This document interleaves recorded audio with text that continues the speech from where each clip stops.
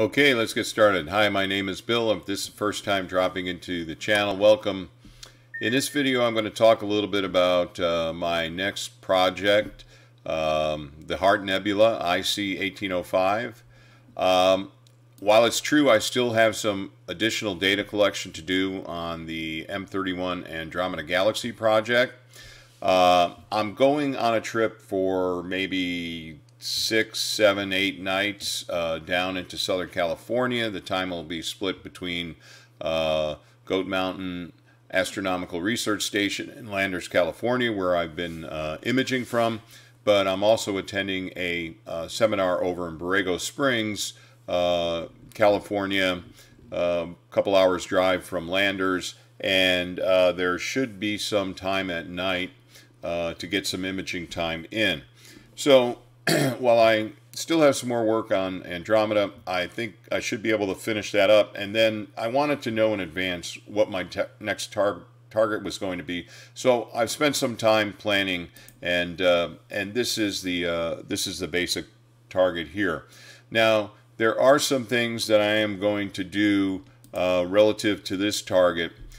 Up until now, I have been using bin 1. Which I think is really, let's see how they say it here. I use an ASI294MM camera, and it basically has two modes. It has a what they call an unlocked bin 1 with a 12-bit ADC, but the thing I think about is the 2.3 micron pixel size and a resolution of 8288 by 5644, and a 14K full well capacity. So I've been imaging with that. The camera has a bin 2, and in bin 2 the pixel size goes up, your ADC goes up, so I think that might affect your dynamic range. You might get more stops of dynamic range. Again, I'm a beginner, be careful. When I say something, I need to dig into that some more. It's 11.7 megapixels in bin 2 and a resolution of 4144 by 2822, but the full well capacity goes up to 66K. Now, I'm not going to attempt to go into full well capacity, but I just think of these things as buckets that catch photons, and you know, they are of different depths based upon which mode you're in, and there's certain benefits to different larger well sizes and that, but that's not the purpose of this video here. So I am going to use this camera in bin 2 mode. So I need to be mindful of working with Nina.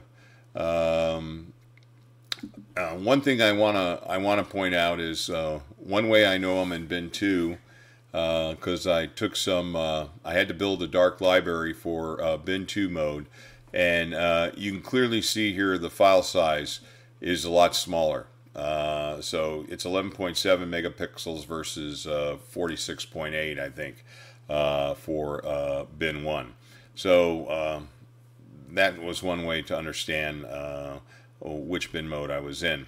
But when I attached to the camera, it to Nina, Nighttime Imaging and Astronomy, which is the control software that I use, it sees it in this bin 1 mode of a sensor size of 8288 by 5644 with a pixel size of 2.315 microns. So I need to make sure when I am working within Nina that I am using bin 2. And there's several places that I have to be mindful of that.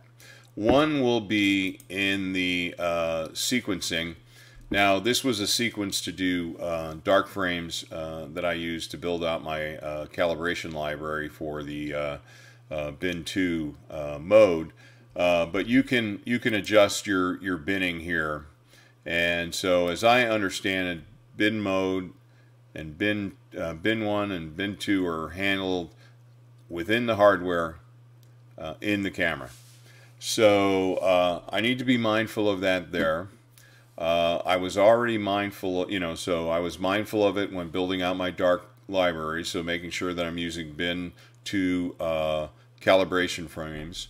When I go into my flat wizard, I'll need to make sure that I select bin 2x2. Now, one question I have, which will be answered when I'm actually taking the flats at the end of the night, is will changing the bin mode on my camera, changing the pixel size, and is it going to change the times it takes to do a flat frame for a sensor? So if you saw my last video, you may have seen that I spent some time building a spreadsheet to see how long it's going to take me. I'm trying to optimize my my use of the Nina and my FlatMaster 150 to try to get the shortest exposure times that are at least a minimum of 3 seconds of exposure. So these were basically the times that were generated. All this was in bin 1 mode. So it'll be interesting to find out when I'm in bin 2 mode, running the flat wizard, creating my flat and my flat darks. Are these times going to change per filter? So that's something that I'll learn in the process. So I also then further trying to understand, well, what does it mean as I'm changing bin modes?